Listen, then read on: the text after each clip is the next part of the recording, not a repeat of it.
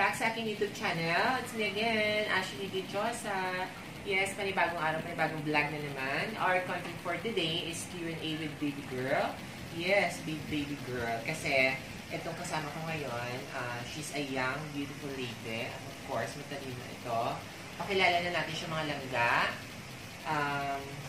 Pakilala ka, mahal na binibini. Hello mga langga, I'm Roshane. Subscribe pa kayo sa channel. Okay. Bagong lahat, dun sa mga subscriber natin, pasensya na kung hindi masyado nagbablog, hindi nag-upload everyday, which is dapat supposedly, yun yung mga request ninyo.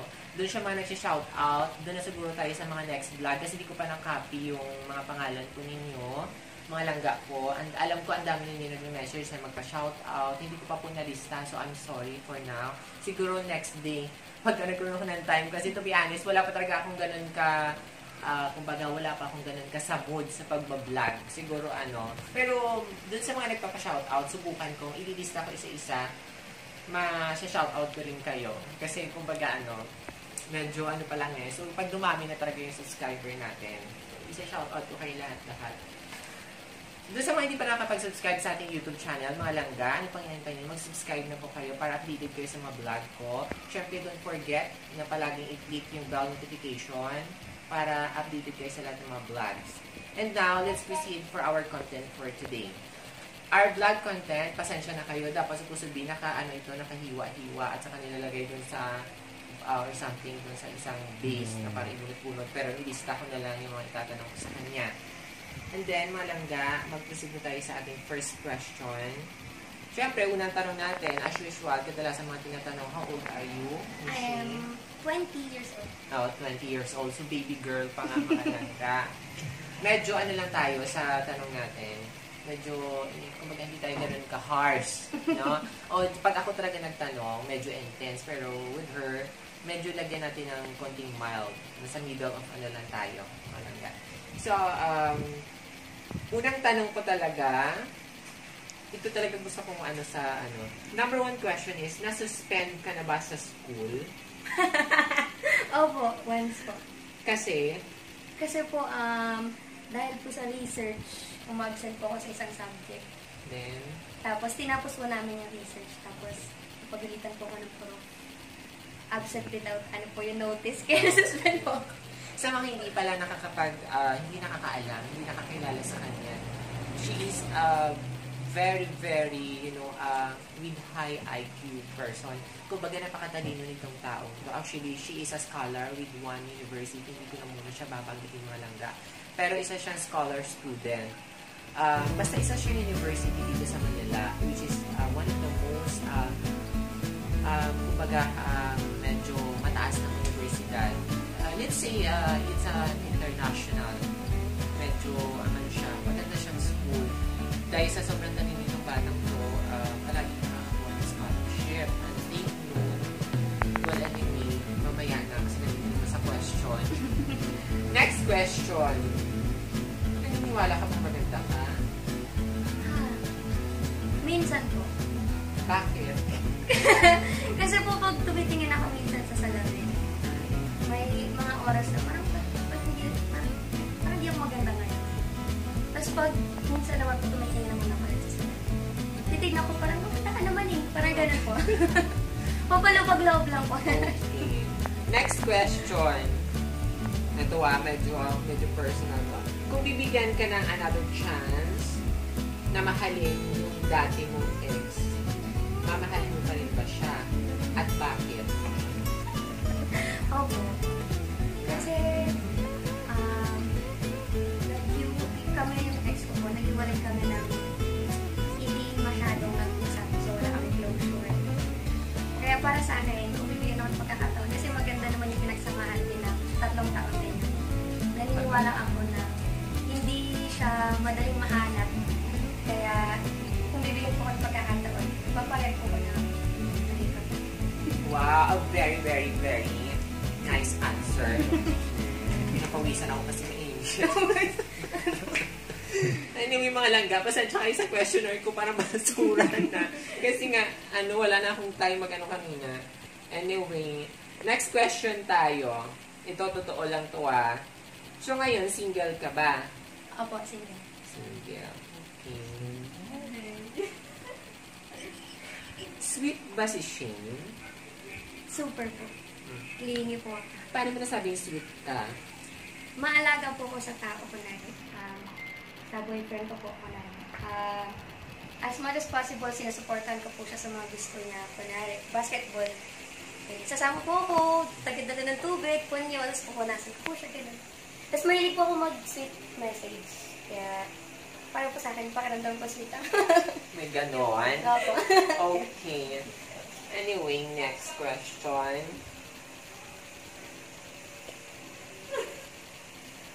Kaya mo pa rin bang maging kaibigan ang ex-boyfriend mo? Opo. Okay.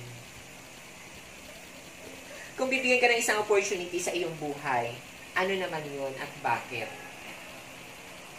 Siguro po yung opportunity na makatulong sa ibang tao. Kasi po, naniniwala po ako na yung buhay, hindi ka lang mabubuhay para sa sarili mo. Kunwari po ikaw, the best example po na tinutulungan mo po yung ibang tao. Kasi hindi mo lang po gusto na ikaw lang yung mga gusto maisama po yung ibang tao sa pag-aaral. Oh my gosh. Thank you for that wonderful answer, Miss Baby Girl. Ang answer ni Shane. Masarap ba magmahal ang isang Shane Zamora? Yes! It's a yes! Opo. Bakit naman? Try nyo. Ano po, maunawain po ako. So, yun na mga langga. Alam ko maraming ano. Actually, may mga kaano ako eh. May subscriber ako. Actually, may nanonood talaga sa akin from New Zealand. Ano siya, binata siya. Pero Pinoy siya ha. Tapos meron din ako sa isang, sa Dubai. Nagtatrabaho siya sa isang, sa factory ng mga chocolate. Hello pala. Alam ko napakagwapo mo. So, minsan nagkakaroon ako ng time makapag-usap sa'yo. Well, anyway, tuloy-tuloy na yung panunood. Thank you dun pala sa thank you pa rin sa advice dun sa sinasabi mong request na ganitong gawin natin, more Q&A. So, ngayon nga, nagkataon kanina nandito ito. So, naisipan ko Madam, wait lang. Parang nag-stop siya. Okay. Ayun, hindi pala. I-post mo. Next question.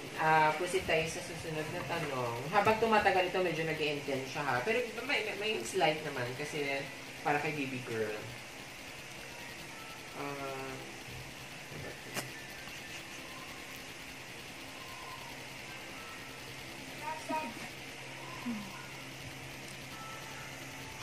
Number ano na ba tayo? Anyway, next question. Ano ang iyong best asset at bakit? Siguro po yung best asset ko yung mata. Okay. Kasi po pakiramdam ko po, kaya ko pong mangusap gamit na ko yung mata. Next, what is your motto in life? Time is gold. Sobrang tandaan na. Time is gold po. Sabagay, as usual, mga tanong kadalasan. Next question. Anong favorite food ni Shane? Pizza po. Pizza. Wow. We're same. Pero gusto ko sa pizza, yung Hawaiian lang. Hawaiian po. Favorite color? Black. Black. Why black? Kasi po parang feeling ko ang niya. Ang warm, ganun. Okay. Nakaka-professional. Opo. Parang elegant ka tigil pag black. Favorite actor? Yung international ha? Hollywood actor. Leonardo DiCaprio. Wow. Titanic. Ako din. Sobrang gwapo talaga nun. Sobrang gwapo. Eto ano lang to. Nakailang boyfriend ka na? Dalawa po. Ikwento naman kami. Sino yung una? Yung una po.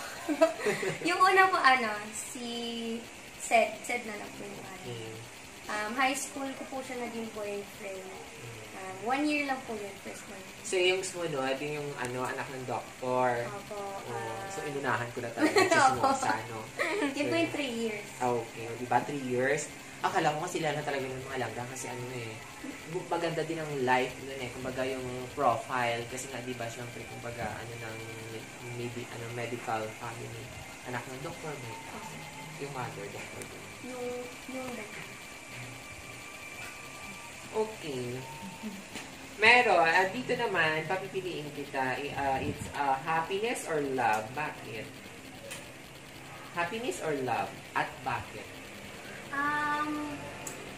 Pipiliin ko po ay love. Kasi naniniwala po ako na kapag magpapakita ka ng pagmamahal sa tao, magiging masaya ka na in a way po. Kumbaga, ang happiness po kasi, pwede mo siyang matagpuan sa love. Pero yung love po, hindi mo matatagpuan sa happiness. Perfect. May ganun? Mr. Pulang dating. Okay, ito naman. Love or career? Ang hirap po, siguro, career po muna sa ngayon. Kasi po, gusto ko po muna makapagtapos ng pag-aaral. And then, gusto ko pong tulungan si mami. Tsaka na po muna nila. Pero pwede din naman po sabay. Perfect. Anyway, it's up to you naman kung paano mo siya i-manage, kumbaga, kung paano mo siya sakyan. It's up to you how to deal with it. Ganun lang naman ang buhay. What is your weakness? Si Alan po yung kapatid ko. Why? Kasi po, kahit ano pong mangyari, malamal ko po yung kapatid ko. Kaya kapag may nangyari po masama sa kanya o parang siya na po yung kapalit, parang nahirapan po ako. Naiiyak po ako gano'n. Good ate naman tayo doon.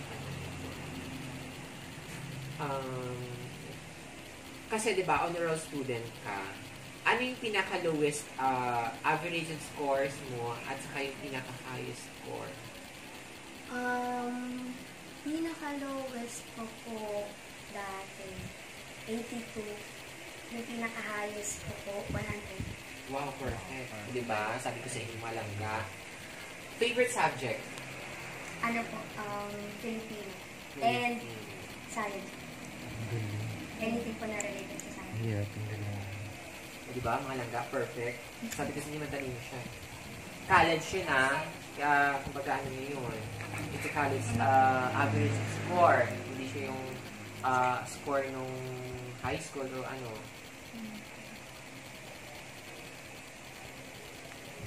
Ito kasi total 20 years old. Langga, kasi medyo tumatagal tayo nag-intense. May ano lang ako bago ang lahat before. She is in legal age already. She in short, she is not kumbaga, kasi 20 years old naman siya. So medyo magtatanong ako ng medyo talagang na which is, let's say hindi naman dapat, pero I suppose talaga na tanong nito. Kasi medyo syempre nag-ano din ako.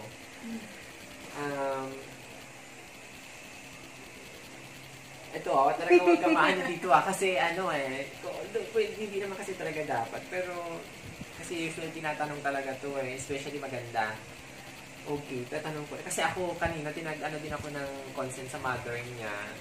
Kaya sabi ko kung okay na ba talaga. Pero itatanong ko na rin. Ito you will be choice in the two. Kumbaga magpipili ka sa dalawa. Okay. Pati ako na tatanong ko ba talaga. Anyway, okay. Sex or chocolate? O, diba? Both. So, Pwede po ba both? Dalawa talaga? Opo na. Hindi, kung ikaw, kung gaano ang mo, mas preferred. Sex. Anyway, mga langga, hindi ito seryoso. This is for a vlog. So, walang seryoso dito. So, sana hindi ako mabash kasi, diba? Anyway, let's proceed to the next question. Kiss or hug? Hug. Bakit naman hug? Gusto ko po yung lagi akong niyakap, pero feeling ko pa safe. Oh.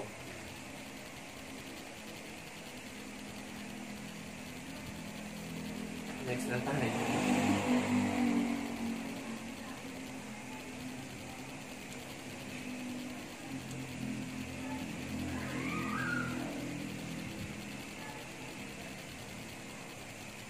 Size or performance?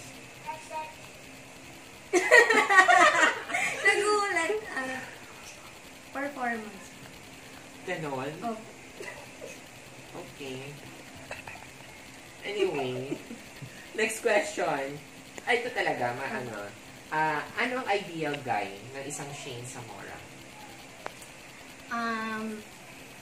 Hindi lang po yung typical na lalaki. Parang gusto ko po yung makakasama ko talaga sa buhay. Yung may pangarap. Yung hindi lang pogi. Kasi usually po ngayon parang yung hindi lang papogi, puro papogi, diba? So, dapat yun talagang may pangarap din sa buhay para magkasundo kayo. Kasi yun talagang importante ngayon. Dapat na sa hirap ng buhay. Okay. So, ang ideal guy ni Shane, may pangarap sa buhay. So, alam niyo na. Alam ko ang daming mga millennials na nanonood. So, alam niyo na.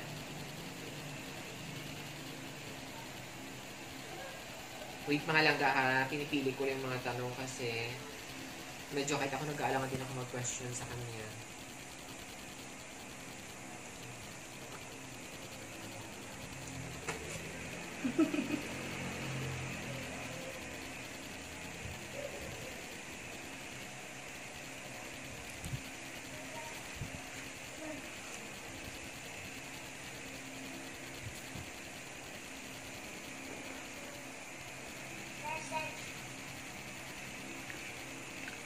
Okay. On your age, at saka medyo mas popular kayo kasi nasa isang university ka, nag-aaral.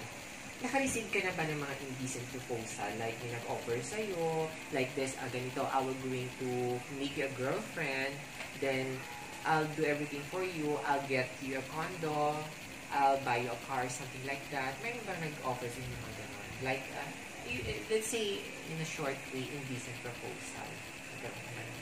Mayroon po. Parang nag-offer sila na, ay, pag-aaralin kita. Ilan taon ang ganyan?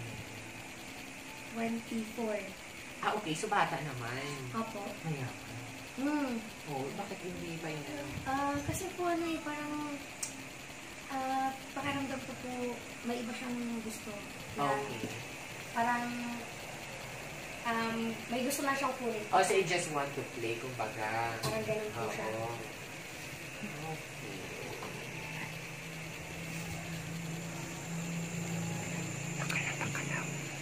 Pero if ever naman, open ka na sa pakikipagrelasyon. Kasi di ba single ka ngayon? Okay. So ready na nga siya ulit magmahal. In short.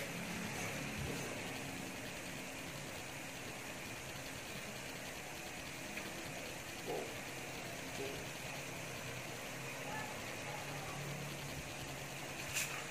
Mga langga, yun na yung tanong ko, wala na. So, actually, may itatanong pa sana ako, pero hindi ko siya carry. Kasi, of course, I respect her privacy.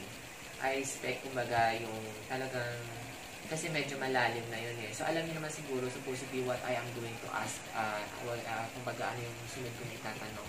Pero, due to respect her, hindi ko siya ipagpatuloy because she is so young. Nag-ano lang tayo ng mga very simple question. Pero yung, alam ko kung ano yung iniisip ninyo dun sa mga viewers, sa mga subscriber. Talagang kailangan itanong supposedly, pero on her age, parang hindi pa. So, I respect her privacy. Then, of course, she is a professional person. At saka, kailangan ko respetuhin. So, ayun mga langga. That's it, our vlog for today. Doon sa mga hindi pa nakapag-subscribe sa aking YouTube channel, mag-subscribe na kayo. So, kaya huwag natin kalimutan i-click yung mga notification para updated kayo sa aking mga vlog. Doon sa mga lahat na upload ko, so makita po ninyo. At saka huwag natin kalimutan mag-like, comment, at kung nagustuhan ninyo ang video, please share it, guys. Doon sa mga subscriber ko na 6,300 plus, we're so thankful and so thankful na hindi nyo ako iniiwan. Hindi kayo nag-unsubscribe kahit na minsan every 2 weeks, every 3 weeks na ako nag-upload. Siguro po nakauwi ako ng probinsya, talaga marami ako may upload ng mga vlogs. Sobrang dami dito ako sa Manila. Hindi rin naman makalabas because GCQ pa rin. I hope you understand mga langga. Pero tuloy-tuloy lang. Magpa-vlog pa rin naman ang lola ninyo. Okay? So, magpaalam ka na, Miss Baby Girl. Baby Girl, signing up po. Ayan po, huwag niyo pong kalimutan na mag-subscribe mga pala. At saka huwag natin kalimutan pala mag-subscribe na rin sa YouTube channel ng Daddy Gab, Gabwat Yung. Yun, meron na rin siyang vlog, mga langga. So, that's it. And thank you so much. See you in my next vlog, mga langga. Bye-bye!